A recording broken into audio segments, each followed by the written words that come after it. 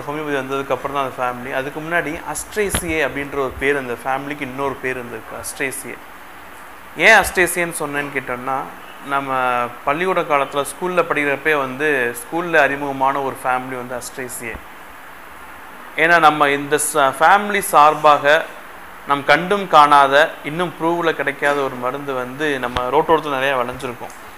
தள்ளத்தட்டி தாத்தா பூன்னு சொல்லுவாங்க. அதை வந்து தள்ளத்தட்டி தாத்தா பூன்னா வந்து ஆமாம் ரொம்ப மண் தூசியமாக இருக்கிறது தான் அது வளைஞ்சு நிற்கும். அந்த அது வந்து அதுக்கு பேர் என்னென்னா, அது இன்ஜுரியோட தான் அறிமுகமாகுது. அந்த பேரே வந்து ஏன்னா தள்ளத்தட்டி தாத்தா அப்படின்னு சொல்லுவாங்க. அது ரெசியூம் மட்டும் தனியாக மேலே இருக்கும், கீழே தான் இலை இருக்கும். சின்ன பசங்க எடுத்து அந்த பூ பிடிச்சிட்டு இப்படி தலையை சுண்டி விட்டா அது சுண்டி அந்த ரெசியூம் மட்டும் தனியாக போய் விழுகும். அதுலேருந்து அது பேர் தள்ளத்தட்டி தாத்தா அப்படின்னு பேர். ஆக்சுவலி நம்ம பாட்டனிக்கல் நேம் என்னன்னு கேட்டோம்னா ட்ரைடாக்ஸ் ப்ரோகும்பன்ஸ் அப்படின்றது அதோடைய பாட்டனிக்கல் நேம். அதுவும் ஒரு இன்ஜுரியில் ஒரு முக்கியமான மருந்து தான். பட் அந்த இன்ஜுரியில் முக்கியமாக பயன்படுத்தப்பட வேண்டிய மருந்து, அதை பற்றி இன்னும் ஸ்டடி பண்ணணும். பட் ஆனால் வந்து ரொம்ப நமக்கு அறிமுகமான மருந்து வந்து ஆர்னிகா. ஆர்னிகா வந்து ஹோமியோபதிக்கில் என்ட்ராகிறப்ப முதல் மருந்து வந்து வரவேற்கக்கூடிய ஒரு மருந்தில் பெலோடனாக்கு அப்புறம் ஒரு ஆர்னிகா தான். ஹோமியோபதி இப்படிலாம் வேலை செய்யுமான்னு ஒரு மக்களை வந்து அதிசயிக்கத்தக்க வைக்கக்கூடிய ஒரு மருந்து வந்து ஆர்னிகா. அந்த உடம்புல வந்து அந்த ஏன்னா அதோடைய சோர்னஸ் அப்படின்றது வந்து சொல்லாத நபர்களே கிடையாது. அந்த ஒரு உடம்பு வந்து நொந்த வலின்னு சொல்லுவோம்ல, அது வந்து சசன் அப்பாவே எனக்கு சொல்லியிருக்காங்க. நீ வந்து ஒரு ஆர்னிகா பேஷண்ட் வந்து நீ மருந்து போடணும்னா வீட்டு வேலை செஞ்சுப்பாரு தெரியும், அப்போ தான் சொல்லுவாங்க. ஏன்னா மேலே ஒற்றை அடிச்சுப்பாரு, கீழே கூட்டிப்பாரு, ஒரு வேலையை எடுத்து பார்க்குறப்ப உடம்பு எப்படி வலிக்கும் தெரியும்பா. அதுக்கப்புறம் இந்த ஆர்னிகா போட்டுப்பாரு, அப்போ தெரியும் ஆர்னிகான்றது அந்த புண்ணா வலிக்கிற வலி அப்படின்றது தெரியும். அந்த மாதிரி ஒரு எப்பயுமே வந்து ஆர்னிகான்னா அந்த மாதிரி ஒரு ஹெவி ஸ்ட்ரெயினுக்கு அப்புறம் நம்ம கொடுத்துருக்க மருந்து. அதுக்கப்புறம் ரொம்ப மேஜிக்காக நான் பார்த்தது வந்து ஆஃப்டர் டெலிவரிக்கு அப்புறம், எல்லாம் ஆஃப்டர் ப்ரெக்னன்சி ஆஃப்டர் பார்ச்சுரேஷனுக்கு அப்புறம் வந்து முக்கியமான மருந்து ஆர்னிகா இருந்திருக்கு. என்னோடய சிஸ்டர்லாம் நான் பார்த்துருக்கேன். ஆஃப்டர் டெலிவரிக்கு அப்புறம் வந்து ஒரு வார்டில் அட்மிஷன் போகிறப்ப ஆஃப்டர் டெலிவரிக்கு அப்புறம் பார்த்தோம்னா ஆர்னிகா ஒன்றாம் போட்ட நிமிஷம் எந்திரிச்சு குழந்தை தூக்க வைக்க எல்லா வேலையும் பார்த்துட்டாப்புல. மற்ற ஆள் திரும்ப கூட முடியல, அசைய முடியல. ஆர்னிகா அப்படி ஒரு மேஜிக்கை கொடுக்கக்கூடிய ஒரு முக்கியமான மருந்து ஆர்னிகா வந்து. ஃபுல்லாக த்ரோட் ரெமடி எல்லாமே என்ன கேட்டோம்னா ஒரு கண்டிஷன், அந்த ஒரு சோர்னஸ்ன்றது பாடி ஃபுல்லாகவே இருக்கும். சேம் அதே மருந்து தான் என்னோடய எக்ஸ்பீரியன்ஸில் அந்த அக்யூட் மயாசத்தில் ஆர்னிகா வருது. அதே இதில் இன்னொரு மருந்து வந்து கேலண்டுலா இதே கம்போசிட்டே ஃபேமிலி தான்.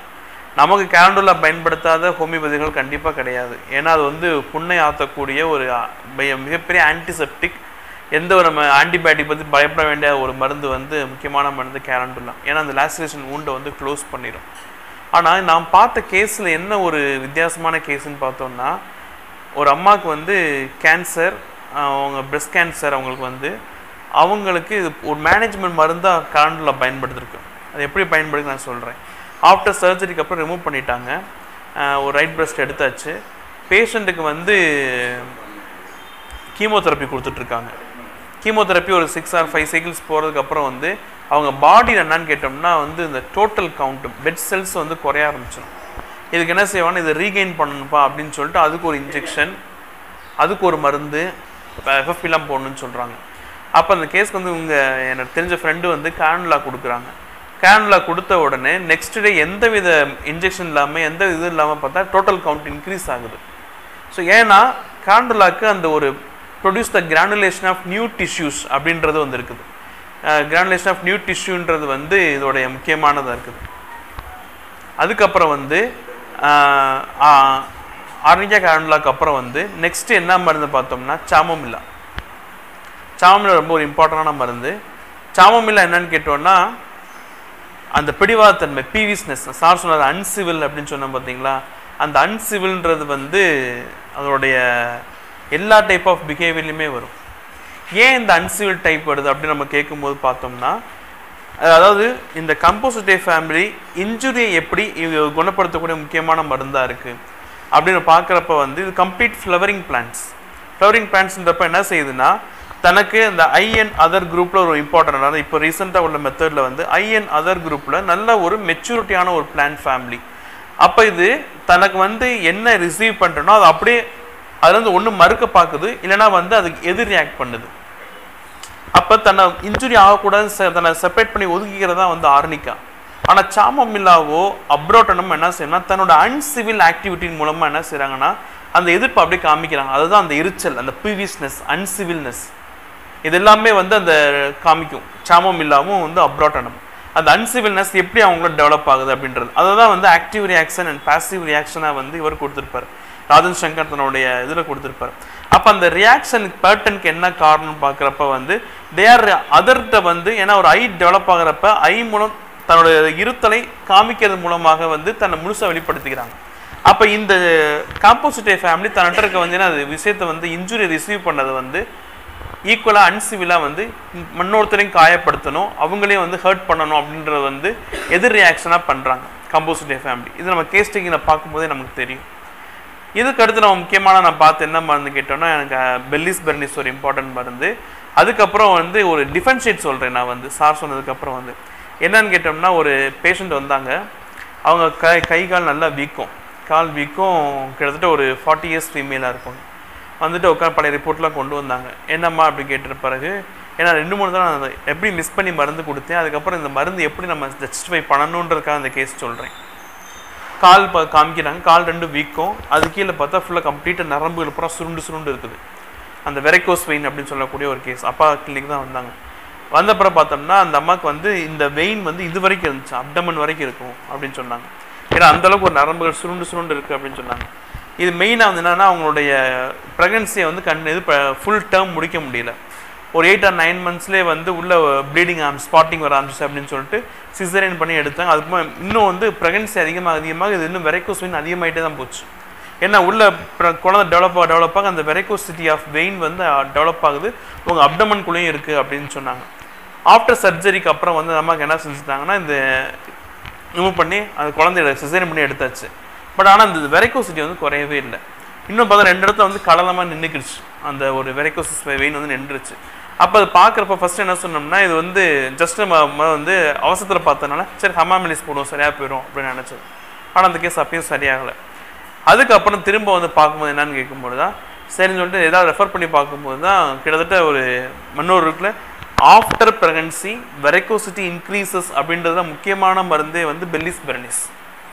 ப்ரெக்னன்சினால் வந்து பிரசவத்தினால வந்து மாசமாக இருக்கிறது மூலமாக வந்து அதுக்கு அடுத்த கட்டம் வந்து வெரைகோசிட்டி இன்க்ரீஸ் ஆகுதுன்றதுல வந்து முக்கியமான மருந்தாக வந்து பெல்லிஸ் பெர்னிஸ் இருக்குது.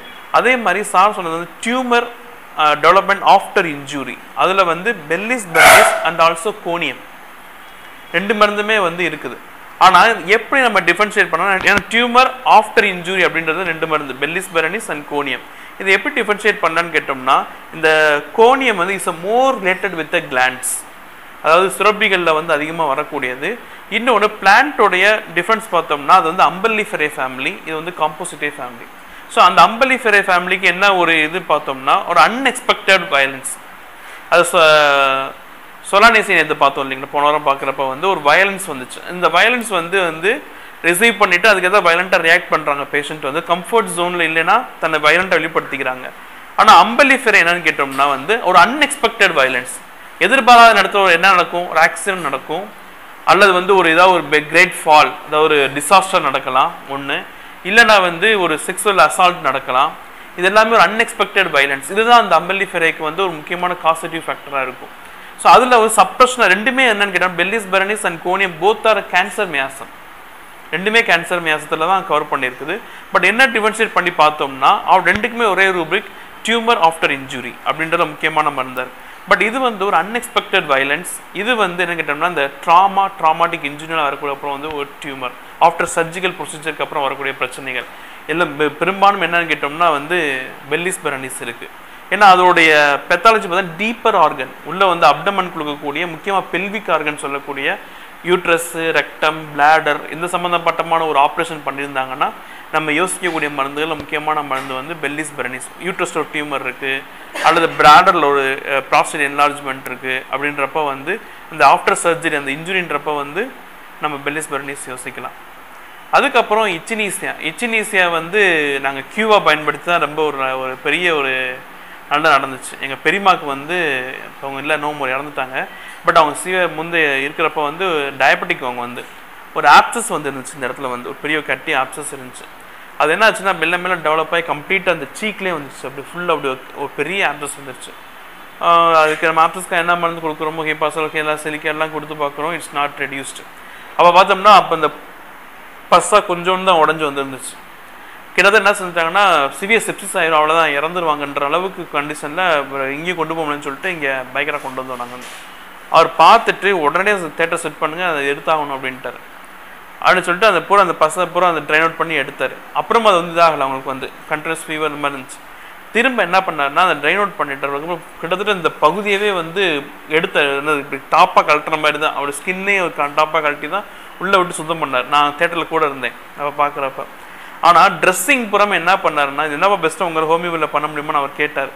அதுக்கப்புறம் நாங்கள் இச்சினிஸியா கியூ கொடுத்தா கம்ப்ளீட்டாக அவங்க சுத்தம் பண்ணோம் அந்த ஒரு ஆப்சஸ். அந்த ஒரு அதுக்கப்புறம் பார்த்தோம்னா அந்த ஒரு எந்த ஒரு டிமாடிஃபிகேஷன் இல்லாமல், எந்த ஒரு ஸ்ட்ரக்சர் அப்நார்மாலிட்டி இல்லாமல் உண்மையை குணப்படுத்தக்கூடிய மருந்து எச்சினிஸியா இருந்துச்சு. எச்சினிஸியா கியூ கொடுத்து அவங்க ரொம்ப ஒரு நல்ல ஒரு க்யூர் நடந்துச்சு அவங்களுக்கு வந்து. அதுக்கப்புறம் ரொம்ப ஒரு 2-3 இயர்ஸ் நல்லா இருந்தது. அதுக்கப்புறம் தான் வேற ஒரு காசுனால தான் இறந்தாங்க எங்கள் பெரியம்மா வந்து. ஸோ இதெல்லாம் வந்து இந்த கம்போசிட்டே ஃபேமிலியோட எக்ஸ்பீரியன்ஸ். அதை எப்படி பார்க்கணும், எப்படி டிஃபரன்ஷியேட் பண்ணணுன்றது வந்து நம்மளுடைய அடுத்த கட்டம் நமக்கான ஒர்க் அப்படின்னு நினச்சிக்கலாம். அதே சமயம் இந்த ஒவ்வொரு பிளான் சென்சேஷன் நம்ம படிக்கிறப்பையும் இந்தந்த சென்சேஷன் இந்தந்த ஃபேமிலிக்கு எப்படி வந்துச்சு அப்படின்றது நாமளே கொஸ்டின் கேட்டுக்கிறணும். இந்த காம்போசிட்டேக்குள்ளே எப்படி இன்ஜுரி வந்தது, அப்போ அது சார்ந்த மற்ற படிப்புகள் தெரியும் போது தான் நமக்கு இதுதான் காம்போசிட்டே, இதுதான் அஸ்டேசி அப்படின்றது நமக்கு வந்து ஓரளவுக்கு நமக்கு பிடிமானங்களாக தெரியும், புலப்படும். நமக்கு வந்து கேஸ் உட்காரமாக நமக்கு வந்து புலப்படும். ஸோ அதுக்காக நம்ம ரீசன்ட் மெத்தட்லாம் படிக்கிறப்ப நமக்கு வந்து இல்லை, நமக்கு ரீசன்ட் மெத்தட் தேவையில்லை. உங்களுக்கு அந்த கேள்வி இருந்து இப்போ இன்றைக்கி இருக்க கூகுள் நிறைய டெக்னாலஜி இருக்க வேர்ல்டு நம்ம பார்க்கும்போது வந்து ஒரு நியூ ஐடியா கிடைக்கலாம்.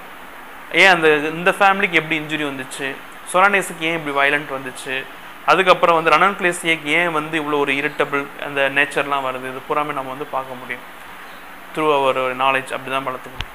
தேங்க்யூ.